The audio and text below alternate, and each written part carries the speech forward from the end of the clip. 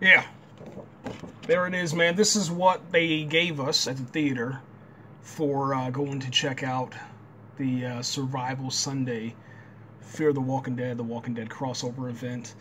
Just want to show that to you one more time, man, because I thought this was just dope. I thought this was dope.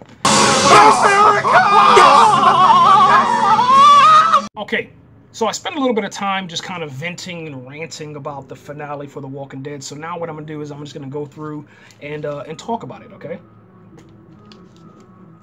What I am really, really nervous about is next season.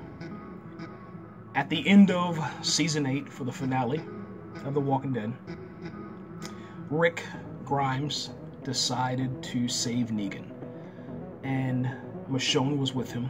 And I guess she backed up her man, and the doctor that Carl kind of sacrificed his life for.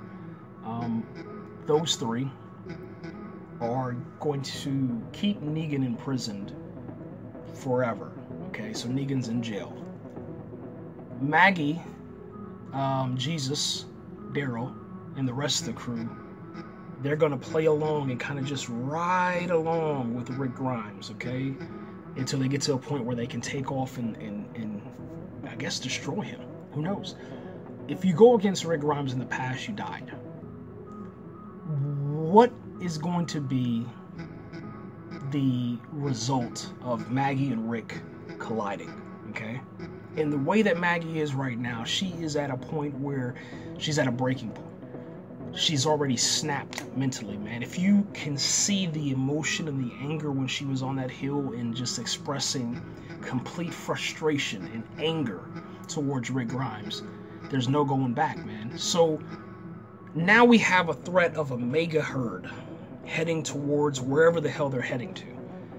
And instead of the group being together as one, we're now divided. Divided because of one person. So Negan is here in the middle, they're on the outside, and this herd is surrounding them pretty much. That's what Season 9 is going to give us. I don't understand how we're going to make it out of this, because if we are dividing ourselves, while this threat of probably, I would say, at least 500 to 1,000 walkers on the screen at one time, take the... what was the construction site where all that concrete was at, times that times 3, and that's what you have. It is a mega herd. It is so giant and massive that it looks like trees. It looks like a moving forest, and it gives you goosebumps, man, when you talk about it, because you're like, how is Rick and the gang, how are they going to survive, number one, without Morgan? Morgan's not there anymore. Rick was like, you can run and you can hide. You can run, but you can't hide from the situation that we're in, the life that we're in, that we're living or whatever. And Morgan took off. He went from Virginia and ran, and then drove and walked and ran and drove and walked all the way down to Texas. So that's it. And with him, man, whenever Morgan is alive in around whatever group he's around, they usually survive. Something about Morgan that makes him special, his character, and they're without him now. And I don't know if I necessarily agree with how it went down, but I do appreciate it, because the result is that we had a perfect Fear the Walking Dead episode and premiere, which has never happened, since the premiere of Fear the Walking Dead, since Season 1. Fear the Walking Dead has had so much trouble. All right, it started to kind of get it together whenever they got with the group that was protecting the well or the dam, or whatever you want to call it. And then, Nick, to save his mother and the rest of the gang, he blew it up. That was pretty much the last episode that I thought was really, really decent for Fear the Walking Dead. But this episode, the Fear the Walking Dead Season 4 opener, has shot to the top. Has shot to the very, very top of the whole entire Walking Dead, community, universe, whatever you want to call it. It was magnificent. It was perfect. It was glorious, man. Morgan was by himself. He met this dude that was like, obviously he's from Texas. He's a Texas dude. He met this cowboy gunslinger Gunslinger is the Terminator from the Sarah Connor Chronicles, and he was all alone too. And they come together, and then they run into a situation to where Morgan, being Morgan, wanted to be alone. He finds this little small campsite, tries to take it over, meaning he just tries to, lay down and get some rest. And then some guys, that were up to no good start making trouble inside of his neighborhood. He gets into one little fight, and this girl comes in from a SWAT. She has a SWAT vehicle, and she gets scared, and then they battle it out, okay? So it kind of played out like a Fresh Prince, rap or whatever, but it's just, that was the way it was, man, and it was perfect. I mean, it was just these characters, man, they come together, man.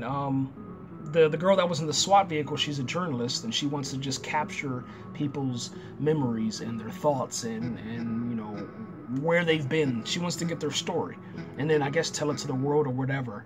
And they come together. Anyway, they fight off the bad guys, and then they continue driving down the road, and that's when they meet up with Alycia. And Alycia does this, thing that Alycia does, which is she can really make people believe that she's injured, that she's hurt, that she's vulnerable. And she's in the middle of the road. She's like, "Oh, help me. Oh gosh, I'm so scared." And then the girl, gets out, the journalist, and then Morgan gets out, and then the gunslinger, they walk forward, they approach her or whatever, and then there's an ambush. And so you see Nick, you see that one black dude, whatever his name is, and then you see the one Latino chick, whatever her name is. But they're all together. Those four characters are together against these three characters, and now you have this sort of crossover. It's the crossover is now connected to Fear the Walking Dead, man. So that's how Morgan and the rest of the group meet up with the brand new characters, and it was just marvelous, man. I was on the edge of my seat. There was moments where I actually would tear up because Morgan is such a great character. He's just fractured inside, man. And I don't know, I relate to him so much, man, because of everything I've gone through, in my life, and I feel like our characters are kind of, I don't know, I feel like we're similar for some reason, with all the shit that I've been through and all the shit that he's been through. So it's pretty cool to see that happen, man. I am really happy with the result. I was nervous. I didn't know how good it was going to be. I'm disappointed with the Walking Dead finale, but I think that they did make up for it. So it seems as if AMC is heading in the right direction. They keep stumbling, tripping, falling, getting back up along the way, and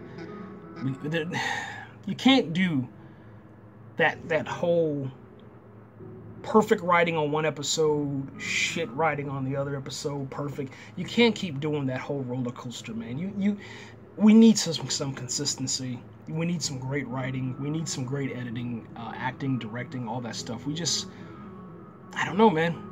I don't know what to say, man. I don't know if the showrunners need to be fired, if the writers need to be fired. I don't know. I mean, the mixing and matching between universes, I think that's cool, man. But how can AMC and the Walking Dead universe, how can it expand beyond 2 shows? How can it expand like DC TV is doing on the CW if it doesn't get a solid foundation? Because I thought that they're working on another show, and they got the video game coming out and a lot of good stuff, but they just can't get it together. But anyway, the good thing is that the Fear the Walking Dead is on a good track, good start, and the good thing is that the Walking Dead season 9 it might be a soft reboot, meaning that we're not going to be a whole family unit. We're going to bump heads with each other. So Maggie, Daryl, Jesus, and the rest of the gang against Michonne, Rick, and the Doctor. So that's where we're at, man. And then Negan is right in the middle, in that mega herd, which is just a beautiful, beautiful creation. Whoever's responsible for that. But yeah, AMC, man, salute to you. I'm glad that you got it together for Fear the Walking Dead. Just put a little bit more effort into The Walking Dead. That's it, guys. I'm out here. Is it working? Hello? Oh, Barry! Oh, wow!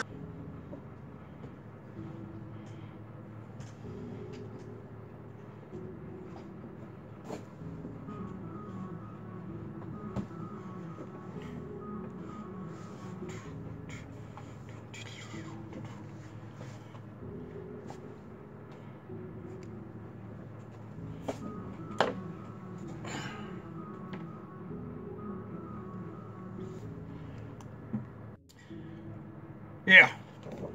There it is, man. This is what they gave us at the theater for going to check out the Survival Sunday Fear the Walking Dead crossover event. Just want to show that to you one more time, man, because I thought this was just dope. I thought this was dope. Now, I'm going to do this a little bit differently. For the first time in reviewing The Walking Dead, I'm going to take it very, very easy on AMC and everybody, okay?